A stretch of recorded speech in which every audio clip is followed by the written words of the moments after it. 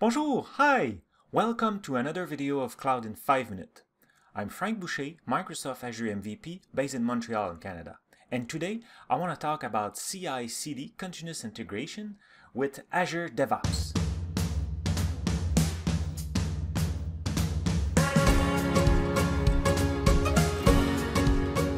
For today's demo, I will take a ASP.NET Core web app and I will put it in Azure DevOps. I want it to be built automatically at every push and deploy in Azure automatically also.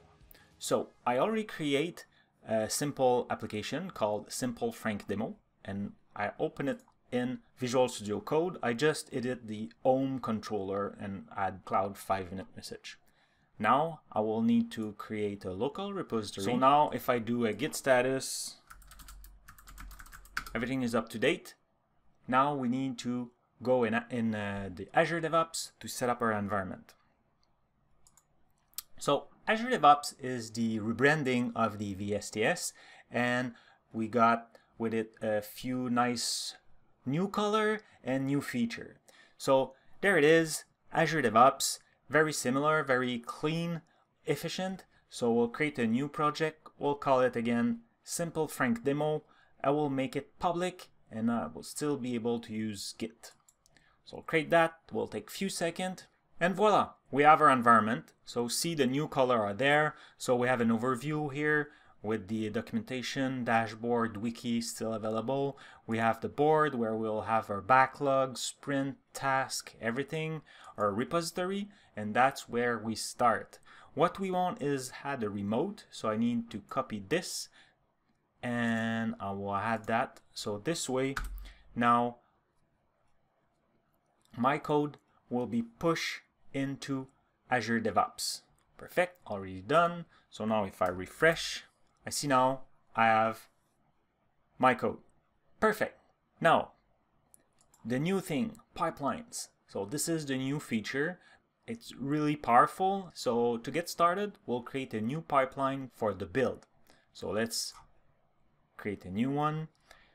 The build can work on a repository that is remote or in Azure. So even GitHub is working. So, but you saw my code is in Azure repos, so we'll use that. He already found it, so Simple Frank Demo is there, so we'll pick it.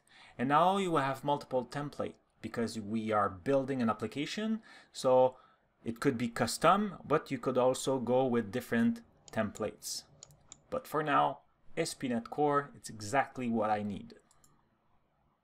Perfect. So this new Azure pipeline.yaml file, that's new. And maybe a few of you will be uncomfortable with it. It's not that complex. A YAML file is a little bit like a JSON file, but without the curly brackets. Instead, it's very important to keep the indentation. That will make a big difference between something that pass or fail. Trust me, I talk because I know. To know more about this, just go here in the documentation. You have a bunch of examples and a lot of information, and it's also available in multiple languages. For now, our Azure pipeline, it's not complete for our full CI/CD process, but it's enough for a build, so we'll keep it that way. Now, by clicking that Save and Run button, I will take that file and save it, add it to the root of my repository. So that's why I have here commit and the file. Our build just got triggered and now it's running. Great, now it worked. So see, here I have a build that is successful. Perfect, we are halfway there. Now we need to create a release pipeline to deploy, and I want it automatic. So before we create that, we need an empty shell, a web app, and we'll do that by using Azure CLI. So let's go in here and we'll clear my screen, and now I will, as we know, to have a web app in Azure we need three things. First, a resource group. second, a resource plan, and the third is a web app. So now I will create a resource group called simple group. Voila. The second, I will create a service plan. I will use the free SKU. You don't need to use free. You should in fact use something more, but since it's a demo, it's good enough. Voila. So let's clear it. And now I will create the web app. Again, I'm using the plan and the resource group created previously. Excellent. So now we have an app. Let's go in the portal, just see that everything is there. So simple group. And now I have my application and my plan. Great, everything worked perfectly. Now, remember I told you that the pipeline, Azure pipeline.yaml was not good enough for CI/CD. Now we need to edit it. So, you know what? I think I will come here and I will pull the new source. I could have just edit it right away here, but let's check. Here I have my new pipeline and we will add new. So I'm adding 2 new tasks. To get package, we need to do a .NET publish, and then we want to move the files in our artifact folder. So I'm creating a task for that. That's it.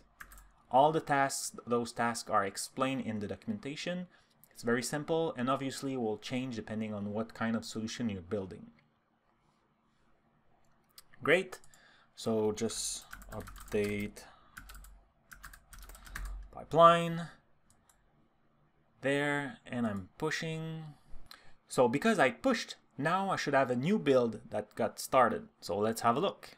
Pipeline and then build, and I see I have a new build in process. Excellent. Great. So while that thing is building, let's create our release pipeline. So we'll go here in pipeline and then release. And we'll click the new pipeline button. Great.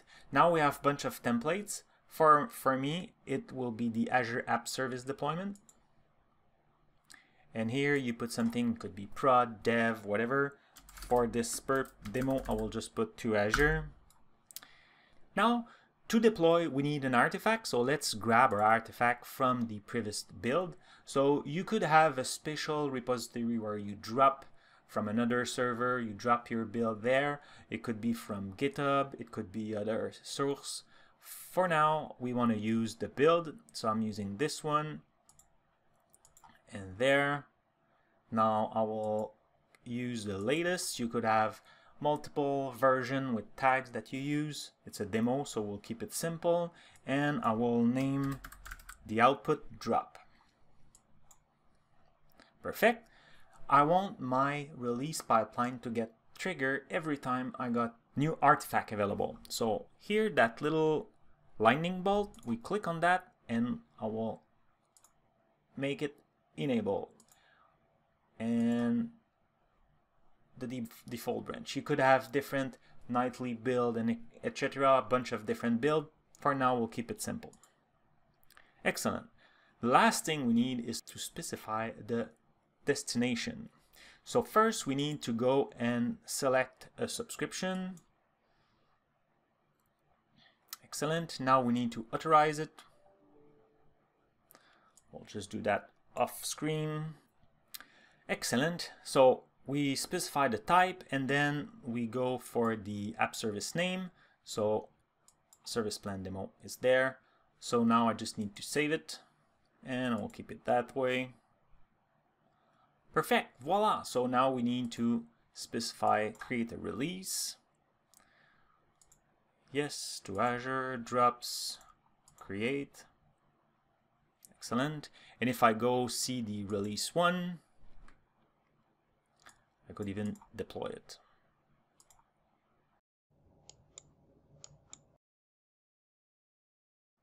Great.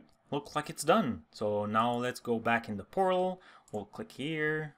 Great. So now we click here and we should see our website. Excellent. And if I go in about, Cloud 5 minutes, in contact, Cloud 5 minutes, it worked. Now let's see if by adding some content, we could trigger everything and redeploy it.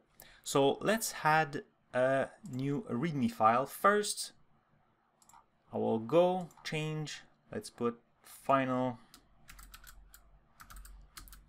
here. Voila. And from the root, I want to also add the README file, new file. And one thing I want to show you is here now we have build and release. And if we go here at build, you could go grab some badges. So status badges. So this is those things where you see the status. So let's take this and go back here. We'll put that, and then I will say blah blah blah. Save it. We'll call it README, and I want it to add the root. Voila. So now I should have two files. So pass, update, commit, and I push. And now that thing should trigger my build and got deployed. So let's see if I refresh the page. Perfect, our build got triggered. That's not new. While it's building, let's have a look to my README file we just had. So now we go in the overview summary and we can add a project description. So we could add a description from there or use a README file. So if I click it from the repository, we'll see here the simple Azure test and blah blah blah, and we see my badge. So this is the status of the last build. So this is really useful. You will have a lot of information, though that information is now dynamic. So now let's see what happened with our pipeline. So still building. Excellent, just got done. So now if we look, the release should be triggered automatically. It is now working. Excellent. So it really works. Now let's see if our change got update in our portal. Just need to wait a little bit. That's always the part that is, I feel like it's a never ending. Come on. Succeed. So if I go and refresh, yay, it worked. Excellent. Okay, so see, it was very simple, and those pipeline will work whatever your code is in Azure repos or in GitHub. So it's very wonderful, and you got a lot of building for free. So use it. Perfect, so see, it works. So the goal of today was to show you this, guys, because soon I will start a new project where I will be building an application from scratch, and I will be leveraging those Azure DevOps tools. So I wanted to do a quick overview, see what's possible. I hope you liked this video and I hope it was useful. If it was your first Cloud in 5 minutes, know that every second week I publish short video like this one to answer technical questions. And as usual, subscribe, like, and share it.